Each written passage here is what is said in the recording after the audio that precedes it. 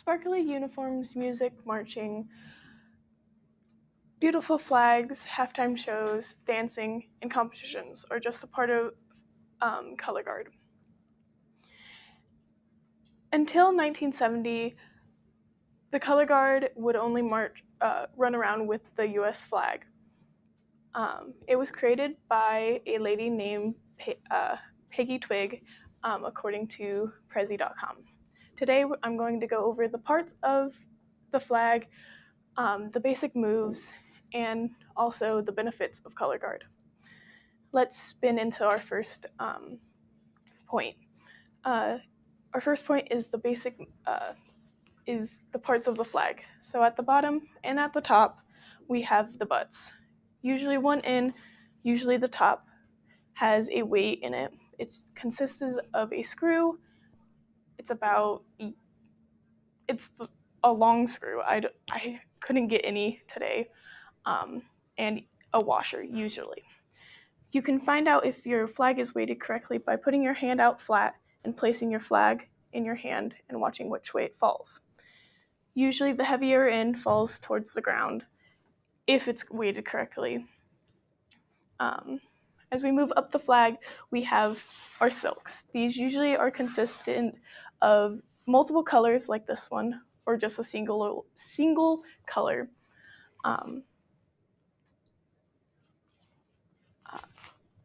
And to put it all together, we have the pull. These keep all your things together. Let's toss into our next point. Our next point is the basic moves.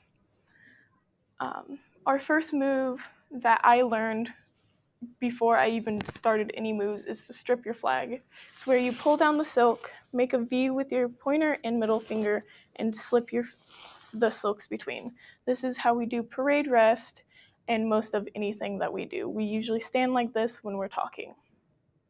Our next move is angles. These consist of right angle, right slam, left slam, left angle. Then we have pot stirs, which consist of all your angles put into one. So it's pretty much just a circle, bring it down, and another circle.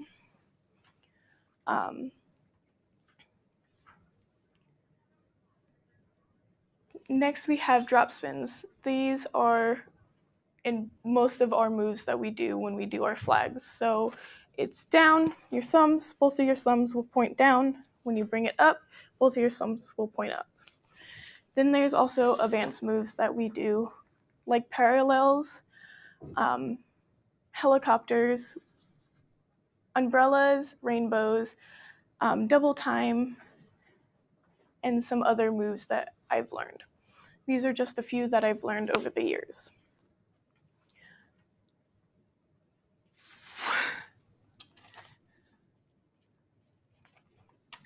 Let's drop spin into the next point, our last point. It is the benefits of color guard. According to shhs.com, it states that students are able to work and move as a group. You might think it's easy to be in color guard and move all together, but it's not that easy. It's harder than you think, trying to get 10 to 50 people on time and on the beat at the same time. We also make lifelong friends through competitions, and we also have a common goal and standards that we try to meet or go over. In conclusion, today we went over the parts of the flag, the basic moves, and the benefits of color guard. I hope the next time you go to a football game, you can appreciate the color guard and the band, as it's harder than you think to be in color guard. Thank you very much for listening to our presentation.